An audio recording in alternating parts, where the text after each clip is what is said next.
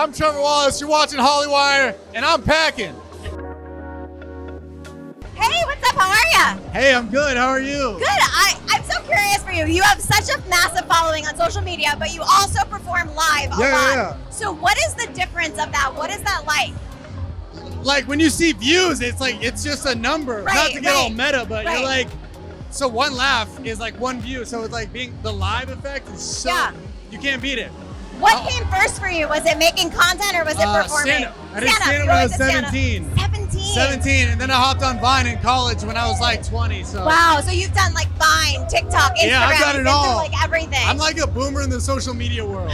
Like being 30 on social media is crazy. Yeah. Like, I've been on it for a minute, but I think you're still like considered a zillennial, right? You're like zillennial. Wow, that's yes. Thank you. But so do you ever, when you're on stage, like, is there ever anything that you do online that like kills, and you try to do it on stage and it doesn't translate? That's a good. I don't know. Or do you always kill? No, I don't always kill, but that's a great question. I don't know. Yeah. They're like on stage is like who I am personally. Is this good for audio? I know. Yeah, you got you.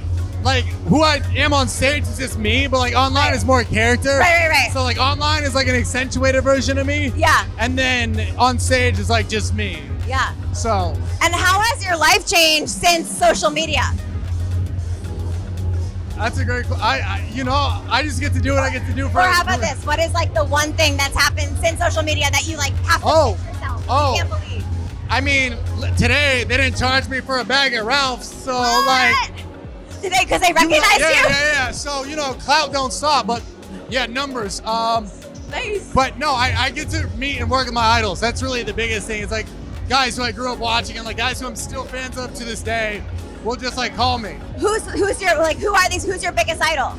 Oh, I mean, like I met like Adam Sandler. I've met Dave Chappelle. Like picking up the names you're dropping. Yeah. Okay. I mean Theo Vaughn. No, like, that's dope. That's dope. And just to like be in the same room as them. Yeah, that's amazing. It's so hard to like just play it cool and like LA, you have to pretend like you don't know anybody, but you know everybody. Right. So you have to be like, Adam Sandler, is it? Yeah. Do you do like cooking TikToks? Like you have to downplay it. So just working with my idols is the coolest thing ever. And the occasional free bag at Ralph's you can't beat.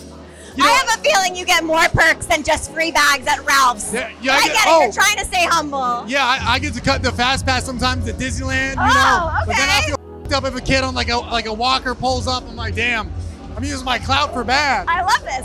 And your costume. Yeah, my costume. I'm packing. You see it there. I saw your other video you did with the skeleton. Yeah. So I'm sensing a theme here. It's usually a way bigger box. It's usually like the cargo they use storage. That they use on like Storage Wars. But like, I'm cramped in here. I'm cramped. It's tight. So, I bet. It kind of hurts at this point. I'm really hoping that I don't get aroused. It'll pop right off. I'm wishing the best for you. Thank you. Did you not notice this the whole time? I just read it. At first I thought you weren't dressed up in a costume, and then I saw the UPS, and I was like, oh, he's UPS-ic, and then I was... Yeah, I'm packing. If anybody asks, they forgot the biggest box, and this hurts. But I am packing. Put that on camera. And you do overnight delivery? Oh, especially. I do over-minute delivery. I'll be there quick as hell. You click send.